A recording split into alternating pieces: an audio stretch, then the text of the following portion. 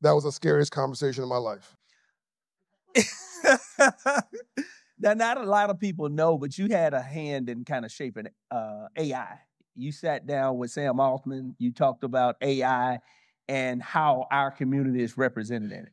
So talk a little bit about that conversation and how AI is the role of AI in the future in wealth transfer and creation, our society. Nothing much scares me. That was the scariest conversation of my life. I wish we had more time. I'd unpack the how. We don't have time for it, but I went to go meet Sam. He's a nice guy. I think he's the Steve Jobs of this generation. And he showed me a prototype of what ChatGPT was going to be. I had no idea what I was looking at. He showed me his laptop.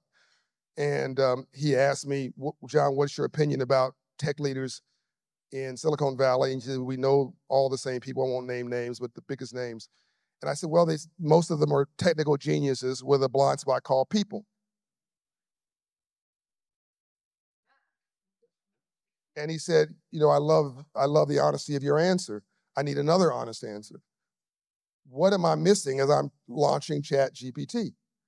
I said, well, the internet didn't ask for underserved communities' opinion. The Industrial Revolution didn't ask for it. The automobile revolution didn't ask for it. The horse and buggy revolution didn't ask for it. You, with AI, should ask for the opinion and the engagement of what will soon be half of the population, who are going to drive the American economy. Go talk to them, and most importantly, listen to them, because God gave you 2 ears and 1 mouth, and you listen twice as much as you talk. And he said, okay, help me. Fine. So a few weeks passed. The bad news is there's going to be unintended consequences, and I have no idea what they are. They're probably going to be very bad. I just can't tell you what they are. Like, he doesn't know what this is. This is like where the horse and buggy was from 1850 to 1910, and we went to the automobile, and things shifted like this. This is going to go from between 2025 and 2030. Your whole world's going to change.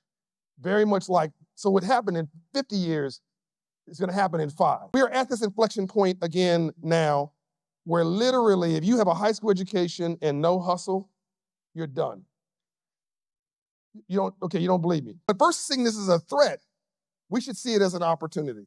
That's really what I'm getting around to. Just pick what you're passionate about and become an expert in that with AI attached to it, and you've got a future that creates jobs and opportunities versus destroys it. AI literacy is the civil rights issue of this generation.